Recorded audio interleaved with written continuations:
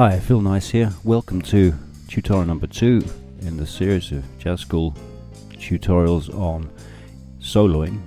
In the first one we looked briefly at the idea of singing through the instrument. What's happening with singing through the instrument is that two things are going on. One of them is that the singing voice is producing the notes that you're going to solo with, and the other process is that you're following what your voice is telling you to do on your instrument.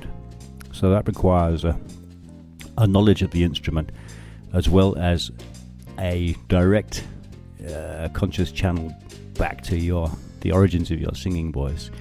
And the process, the principle behind this is the idea that your singing voice knows what notes to sing, it knows what's appropriate. Now this approach is not without its challenges. If it was, then soloing would be easy and we wouldn't have to train it. But one of the challenges with this approach is that instead of the notes coming from your voice and dictating what comes out of the instrument, one might have a tendency to flip things over and work from a different perspective. It's very natural this would happen, especially if your knowledge of the instrument isn't quite fast enough to be able to follow your voice. What happens is that we flip over to the opposite focus and end up, instead of playing what you're singing, you end up singing what you're playing. This is much more of a lick focus. This is much more a technical thing. The instrument, your limitations on the instrument are dictating what comes out. So the tendency is to learn a bunch of licks and then your singing voice will follow the licks. This is natural, as I say. This is part of the learning the process. Learning not to do that, learning to flip it back again, is an essential skill in soloing. So being aware that that's happening sometimes is enough to prompt you to think about this and turn it the other way. But in this video we're going to look at an actual practical project, a hands-on thing that you can do to stop this from happening, or to train yourself to flip it back over again. And here we're going to look at the concept of separating the two processes from each other, the voice and the instrument, and then putting them back together again. Okay, the very first thing I'm going to do here is simply to sing a solo. And I'm working with a blues in F. It doesn't have to be a blues. You could do this with a jazz standard. You could do it with any sequence you like. But I'm working with a blues sequence in F here, just as a sort of a generic thing. There's no melody. It's not a composition. It's just a chord sequence, which at this stage is it's nice to know. When we're working on standards later, there'll be much more of a weight on the integrity of melody. But right here, we're just working in a more neutral genre.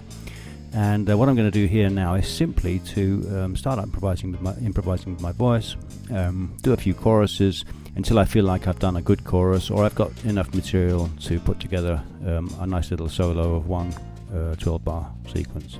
So this is the track.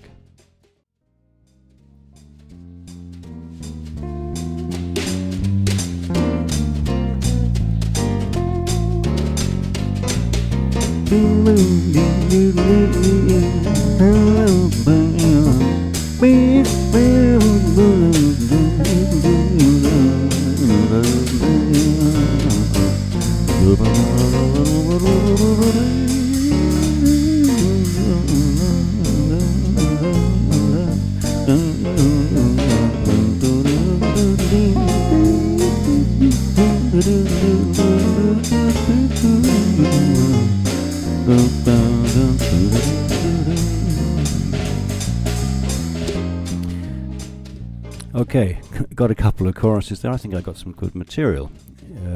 So what I was doing was simply doodling with the voice, not really worrying about voice production or that much accuracy. Come from a late night where I was playing, so a little bit tired on the voice today, but it's not about the voice, it's about the improvisation, it's about where things are coming from. Another thing I was thinking was I was trying to be as free as I could with my improvisation and not let any thoughts of the instrument get in the way. That's one of the advantages of working with the voice and without the instrument. Your voice, just let it swing around freely. That will challenge me on the instrument because I have a tendency, I have a suspicion that my technical lack of knowledge on the instrument restricts me a little bit. So this is actually a way of me getting more knowledgeable in my interval knowledge on the instrument. Next stage in this process is to transcribe this to standard notation. Okay, I sang 2 12-bar sequences here, and I chose the second one. I thought that was the better of the two. I was a bit more warmed up. And what I've done is I've transcribed it in standard notation. It looks like this, give or take. And as I suspected, some of the ideas that are coming out of the vocal solo are a little different to the kind of ideas I often use on the instrument, where I'm a little bit more technically constrained. Some different intervals, some different types of melodic sequence, maybe some slightly faster runs, just some small details that are interesting to me. Now, I would stress that it's not about the transcription. That's can be a time-consuming process, writing this all down. It's about the process. And the process really here is taking these ideas that come from the singing place and simply learning them on the instrument. And at the moment I'm in the process of doing that, and not really in real time, but just as far as it's got at the moment, it's sounding a bit like this.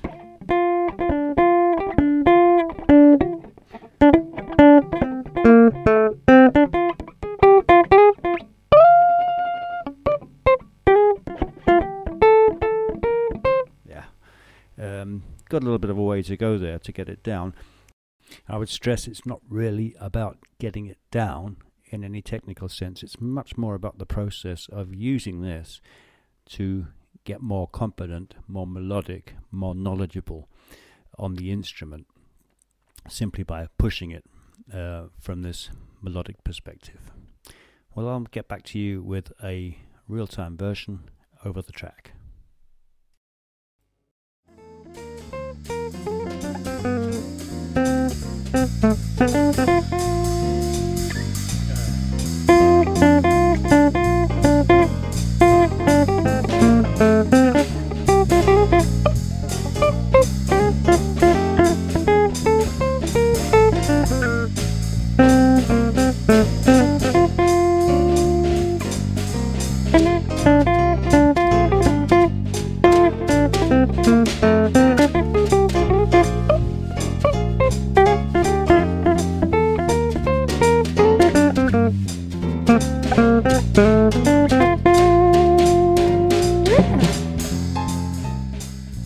Okay, so we've looked at 2 focuses, a melodic focus and a technical focus, separated them from each other, but made sure that they happened in the right sequence, so the ideas came from the organic place. The technical focus was also important, but it's important from the point of view of giving you ease on the instrument to be able to follow the melodic ideas as they come, and not to be a constraint on the ideas themselves. To get too technical would be to use this to pick up some new licks, I suppose, something like that. But even if you use it in that way, at least they're your licks and nobody else's, because they've come from your own melodic source of ideas. So I hope this was useful to you. Catch you later.